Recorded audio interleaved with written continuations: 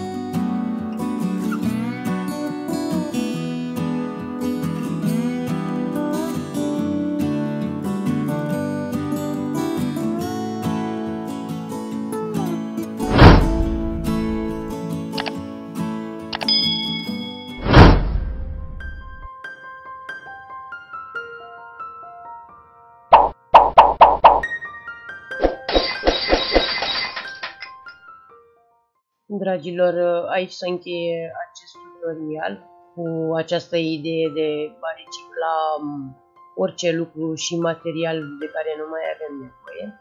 Dacă și vouă v-a plăcut, aștept părerile voastre în secțiunea de comentarii.